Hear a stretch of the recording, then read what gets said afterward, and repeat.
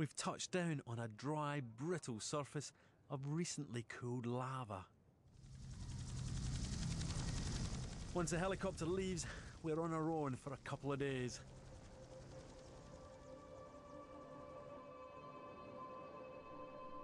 This place has no water, no shelter, no life. Except, I'm told, for a few snakes. But I think it's really going to be worth it. I've come all this way to see one of the most remarkable volcanoes anywhere on the planet. Ali.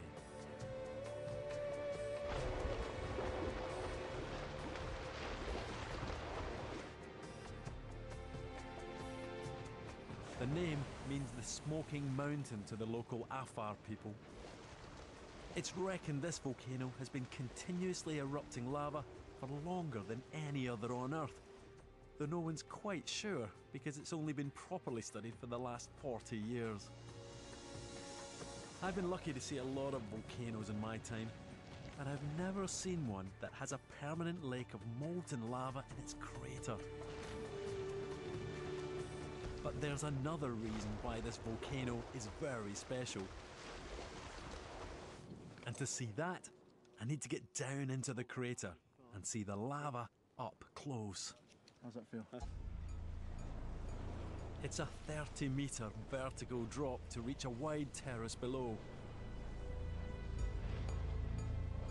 Then the lava lake itself is a little further down. I've waited until sunset to take a closer look because the lava is at its most spectacular at night. This is as close as I can safely get.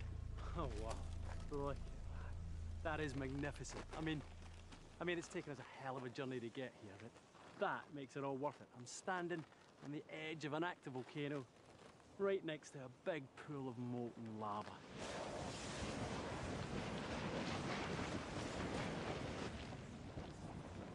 What makes this lava lake more than just pure spectacle is that it's a window that allows us to look deep into the Earth. And it helps us understand the forces that shape our planet.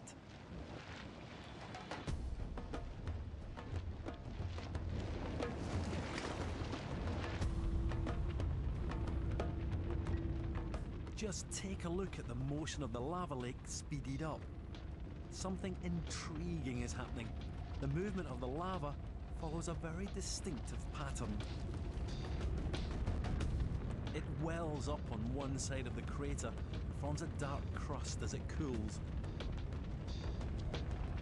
Then this crust moves across the surface of the lake, driven by the churning action of the lava below. Finally, the crust sinks back down. As we'll discover, this process of molten rock churning away below the surface affects our entire planet. That's because this lava lake is connected to a gigantic source of heat that lies deep inside the Earth. I think it's fair to say that most of us go about our daily lives completely unaware that underneath our feet, our planet is incredibly hot. I mean, we live on a thin skin of cool rock, precariously located between the cold freezer of space up there and a red-hot furnace down there. And what a source of power this furnace is. The Earth's heat does far more than just fuel volcanoes. It created the first atmosphere in the oceans. It continually reshapes the planet's surface, builds great mountain ranges, and moves entire continents. And it created the conditions for life on Earth to begin.